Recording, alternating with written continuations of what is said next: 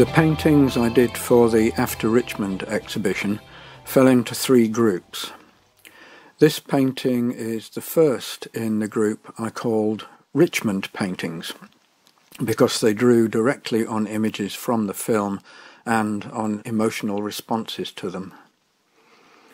Back in October 2016, Mike, Colin and I had already realised that the film wasn't really a visual documentary anymore. It was an artwork of some sort. On the computer, I did screen grabs of individual frames I thought I could use as source material.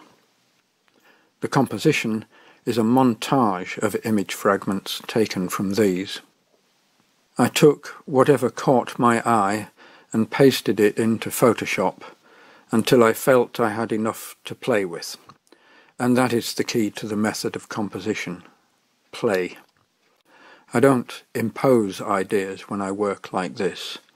I don't have a message or a story or anything like that in mind. I just open myself up to whatever might emerge out of playing with the material to hand. I arrived at the composition very quickly and resisted the temptation to tinker with it. I squared up the canvas and penciled outlines. From then on, the painting was all done by hand in acrylics. Its character comes from four main factors. First, juxtaposition of differently scaled elements. This hints at narrative without easily resolving into anything continuous. Second, weird spatial anomalies.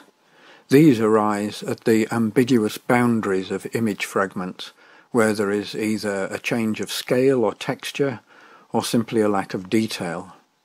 Next, colour palette. This overrides figurative and spatial discontinuities by introducing a consistent range of contrasts and harmonies of tone and hue to pull the picture together. And finally, what I call force field. This is the underlying dynamic of line and movement that provides a sense of structure to a painting.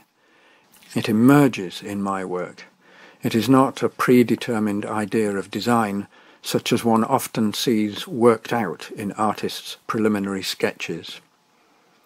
There is no correct reading of a painting like this, but there is one little chain of ideas you might find useful. In the top right-hand corner of Richmond Painting No. 1, the south side of the station bridge merges into the marketplace where three rather indistinct figures stand together staring towards the viewer.